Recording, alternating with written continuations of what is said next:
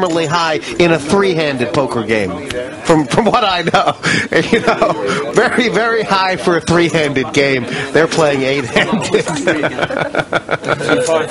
It's Tony G versus the world. Viffer's had a little bit of a resurgence of late, hasn't he? Well, he's definitely hanging tough. Got to give him credit for that. It's just like little moral pots. Just slow, small moral victories. The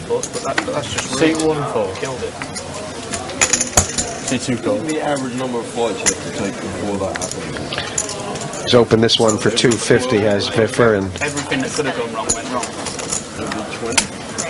called in a bunch of spots. Yeah, I think. At least I got that sorted. I don't think Annette's going to stay in this game much longer, Robert. Yeah, she looks a little dejected, doesn't she? It's just not her night. Although Sam Trickett, on the other hand, First night in Bahamas, like, do not get my luggage. They're like, yeah, I should be here. Like, so I wait 3 days. I'm like, oh my god. Viffer doesn't have that many chips. There's not many big denomination chips there. Yeah, top pair and a flush draw.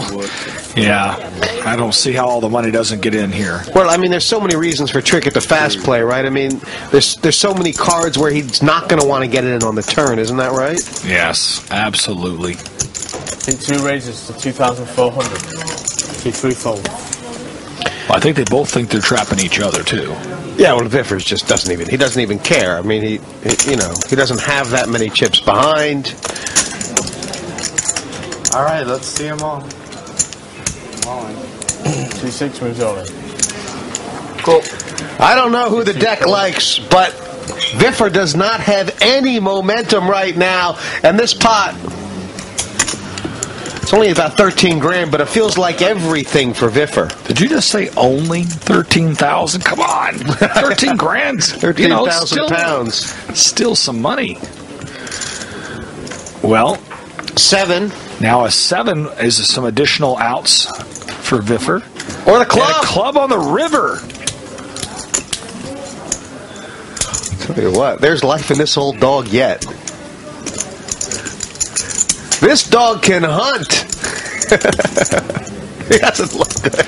He looks like he just lost the pot. And Sam Trickett's gonna be really talking to himself now. He's like, I've done nothing wrong, because he didn't play that hand wrong.